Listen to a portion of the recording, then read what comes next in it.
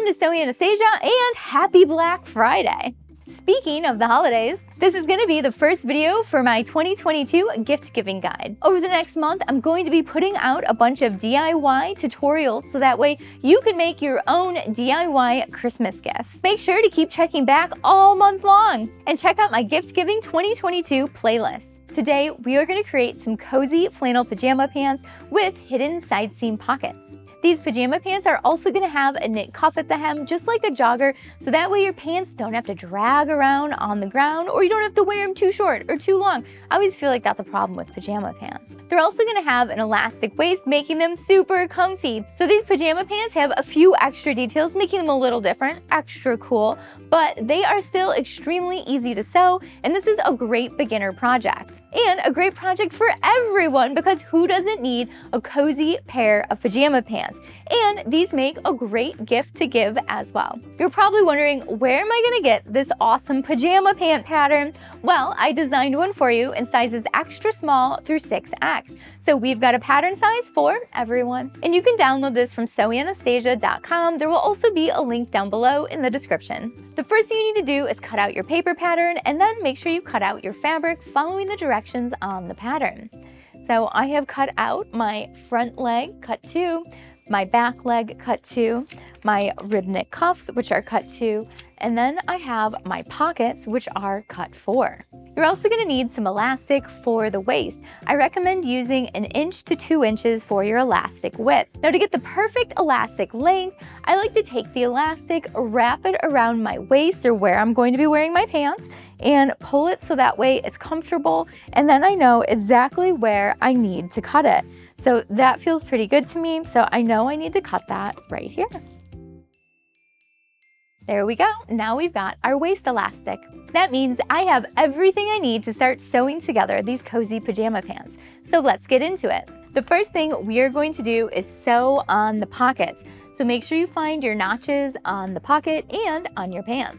Once you've found your notches on your pocket and on your pant, you're going to want to line these up with your pocket and your pant right sides together, and then we're going to sew them up right at the side here. I'm going to be serging this together here, but if you don't have a serger, you can zigzag it, overcast it, or just use a straight stitch. So I have my 2 pockets laid out on the front pant legs here, and so they are right sides together, and I've lined up my notches. So now we are going to sew from end to end, top to bottom here, along the side of the pants for the pocket.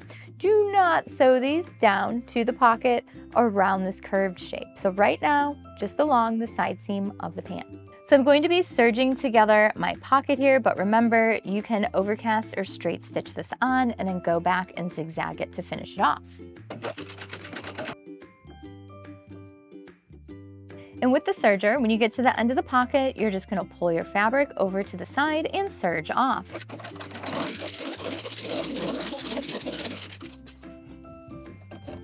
One done and one to go.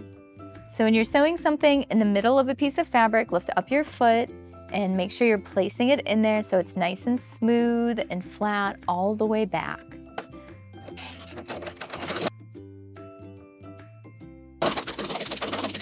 If you're enjoying how to make these cozy pajama pants so far, make sure you subscribe to Sewing Anastasia and hit the notification bell so you know when all the new videos come out. And if you are already a subscriber, thank you so much for watching today. Now let's get back to finishing up our pajama pants. Let's take a look at the pockets we just serged on, and then we're going to do the next set. So you can see we just serged on the pockets right here to the pant legs, and now we are going to do the same thing to the back pant legs, making sure that they're lined up with the notches on your pattern. Voila! So now we have the pockets sewn onto all of the legs for the pajama pants. Now what we need to do is add an edge stitch. So we need to open up the pocket, and on our regular sewing machine with a straight stitch, we are going to sew really close to the edge, making sure that we're sewing on top of the seam allowance, so that way our pockets stay to the inside of the garment. So this is a really important step, so don't skip it. And you're going to do that to all 4 pockets. So I have everything lined up to do my edge stitch, and remember, we are stitching on top of that seam allowance down there.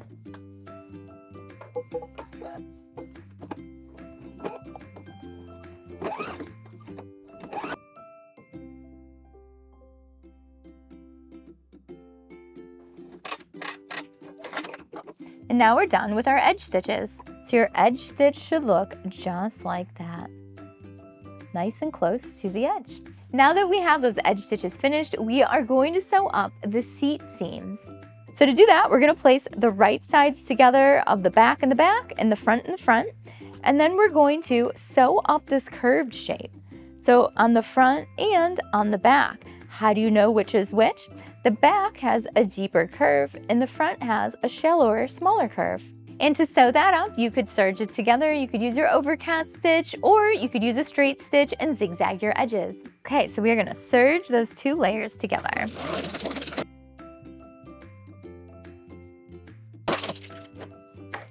Now we're gonna do the same thing to the other side.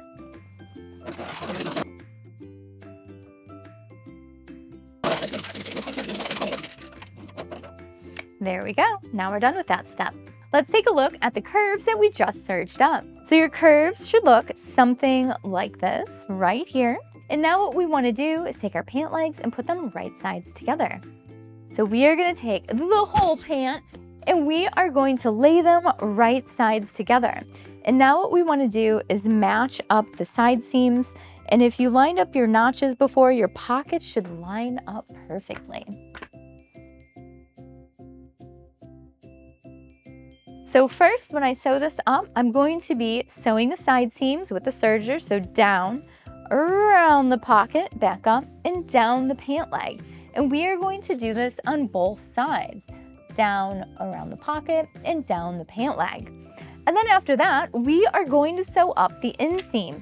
And the really important part with the inseam is making sure that these two seams right here match up at the center. Great idea to put a clip there if you're serging or a pin if you're using your sewing machine. And then line up the inseam of your pant legs and sew those together. And this is just going to be one really big long stitch for the inseam. Now you might be wondering, my pant legs don't match up. Did I do something wrong? You absolutely did not. The back of the pant leg is always bigger than the front of the pant leg. So let's go sew up the outseam and the inseam. Just make sure you don't sew up the leg opening at the very bottom, otherwise you're not going to be able to get your foot through your pants. So I'm serging this together and we have a corner up here we're going to run into. So we got to make sure that we keep this edge nice and straight. And if you need more help serging corners, make sure you check out my video on that. Also, we need to talk about other stitches. Also, if you don't have a serger, you can use your overcast stitch or use a straight stitch and then zigzag the edge to finish it off.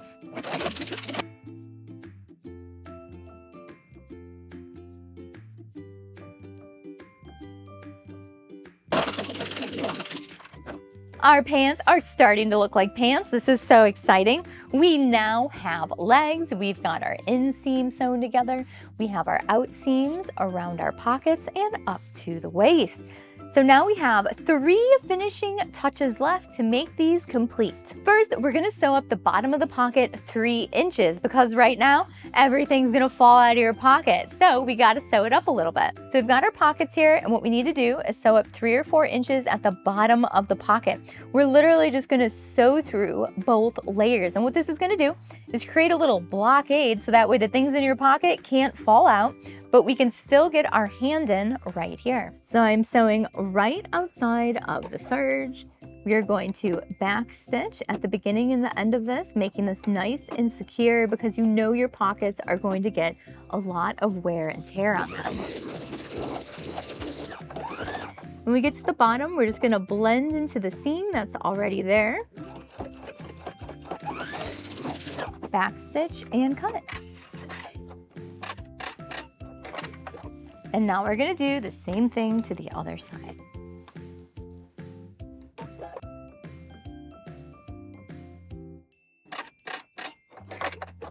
And we're done with that step. So you can really see how this stitch right here is preventing anything from falling out of the pocket here, but our hand can still get into the pocket nice and easy. Next, we're gonna move on to putting the rib knit cuffs to the bottom of the pajama pants. Now this might feel a little bit intimidating, but I promise it's super easy. So what we're going to do is take our rib knit cuff and place it right sides together, and we are going to sew up this side here. And then we're gonna do some fancy stuff and get it to fit into the pant leg. So I'm going to be demoing one of these for you, but we're going to be doing the same thing to both sides. So now I have the cuff sewn up at the side. And what we need to do is take the cuff and fold it half and make sure the wrong sides are facing each other. So that way you have the right side of the rib knit on both sides. So you'll see it's on this side, and if I flip it inside out, we also have the right side on this side. And by folding it like that, we have a nice clean seam on both sides as well. So now what we're gonna do is stretch out the rib knit cuff around the pant leg. So I like to leave my pants right side, face out, and now I'm going to take my rib knit cuff and I'm gonna line up the seam with the inseam over here. And you can go ahead and clip this or pin it, depending on how you're gonna sew it together. And now what we need to do is stretch it out to fit all the way around the bottom of the leg opening here. So you're just gonna stretch it out and make it fit. And now you're going to go ahead and sew this down. You could serge it, you could straight stitch it and zigzag it, or overcast it. So we're gonna lift up the foot and slide this cuff right into the serger. Now we're gonna sew all the way around.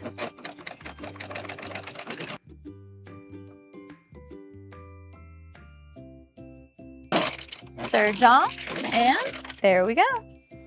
So I serged on the rib knits, both of them, and they look great. So it cinches in the bottom of the pant leg, giving it a nice little cuff around your ankle. Now we have one step left, and then we get to try on our cozy new pajama pants.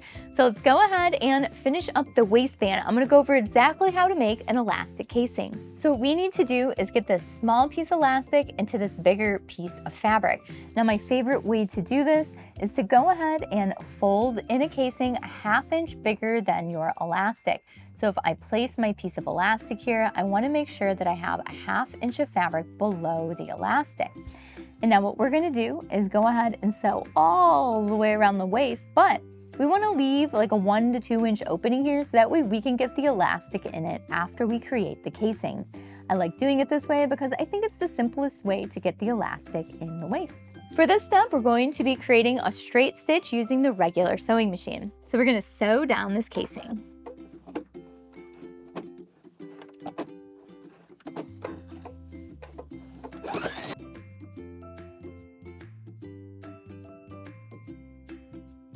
Now when you get back to where you started, make sure you leave an opening, do a little back stitch and cut.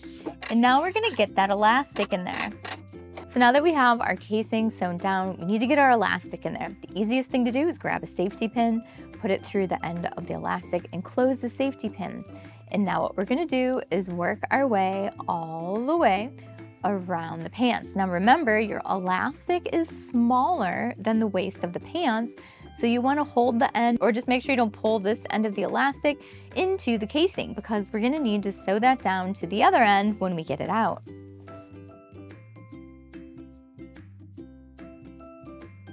Okay, we're coming up to the opening. There's our safety pin. We're just going to pull some of our elastic out. Oop, popped right open.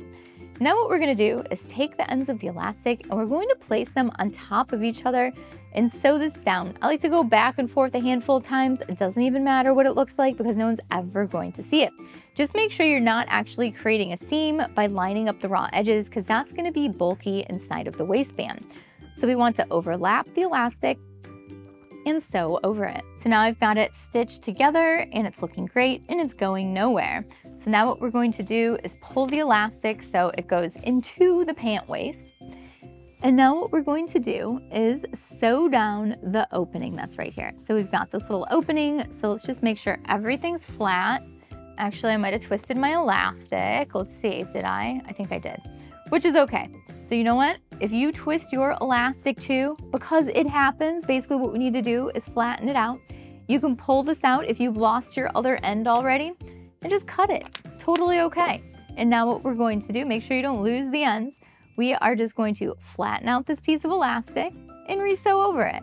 No big deal at all. Now what we're gonna do is make sure your fabric is nice and flat, and we're going to sew up the opening that's right there, and make sure you don't sew any pleats into it. So just make it nice and flat and don't sew into your elastic. But that is our next step, sewing into our elastic. So for our next step, what we want to do is secure our elastic in the waistband. So we want to do a stitch about 1/4 inch away from the top edge. And when we sew this on the machine, we are going to keep this nice and stretched out, and then it's going to return to the gathered state and the elastic will be in place. So just to go over that, we're going to sew up the opening, and then we're going to sew the elastic all the way around. We are going to back stitch at the beginning and the end of this closing up of the hole here. Back stitch and cut. So that's looking good on the inside. Can't even tell we did that. And then it looks really nice on the outside as well. We just need to clip our threads there. Okay, so now what we are going to do is sew all the way around the top waist here. And I'm gonna start at the center back seam here. Remember, I'm pulling my pants flat, so I'm not gonna be sewing over any of these little gathers that we've created by putting in the elastic waistband. And when you start, let's make sure we're doing our back stitches to make this nice and secure. We are going to pull our pajama pants and just sew all the way around.